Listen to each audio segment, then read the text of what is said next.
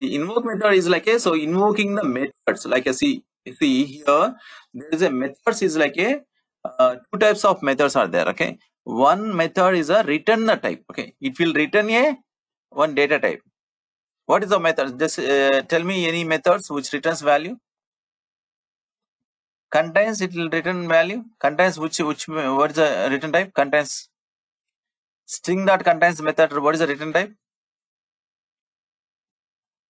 That is a method. What is the return type?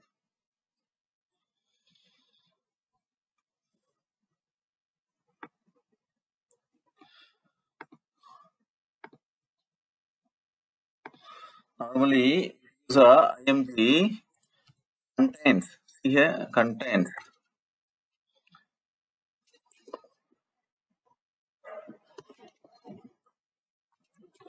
What is the return type at the end? As Boolean, right? Suppose, for example, there is some methods client dot download file.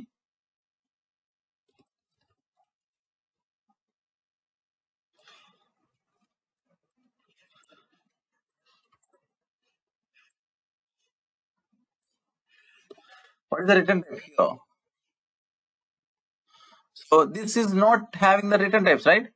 See, there is no return type. At the end, there is no as, after bracket, there is no as and value, right? Do you understand? Okay. How can we call this type of methods?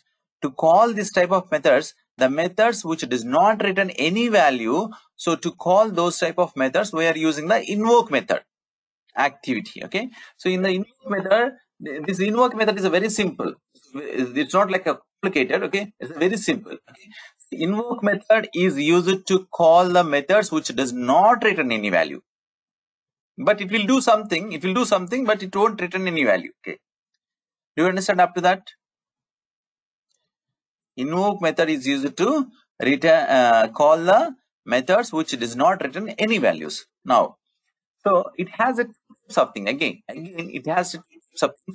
One is a static methods, another one is a normal method. So okay, so what is a static method? The static method is like a, so we have to call the methods using the class name, the type itself. Suppose for example here, see here, console directly, this method is a direct type, so you don't need to create a variable for this console. So we created the variable for web client, right? We created the variable for web client, right? So like that, so you don't need to create a variable for the particular client class name, okay, directly. So if you have a type, so directly you can just use that one, okay. So, data table has a some starting method, some starting methods are there, okay.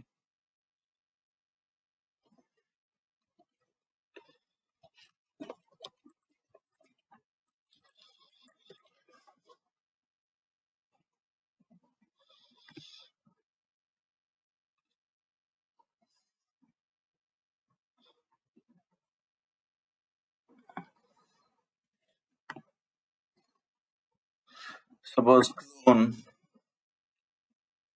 this clone, okay, copy returns the, okay, copy method, this is a copy method, but it returns the data table, okay, but not that merge. Just see the merge method, what it will do. So the merge method will return, what it will return? It won't return any value. Just see here, the merge method will return the void. Void means nothing, it won't return any value, it will just do something, but it won't return any value.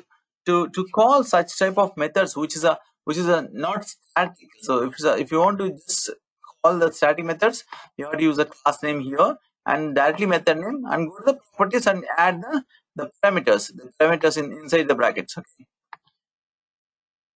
Okay, these parameters like a inside the bracket. So here this is like a, so either one is a, either you have to specify the target type or the target object, okay. So you have to know what is that method type. Method is a, whether the method is a static or the normal. So if it is a static, what you have to do, so you have to use the only few methods, not all the methods. So we're not learning all the methods. Just see Invoke. So now we are just downloading the the file, right? The download file is one method.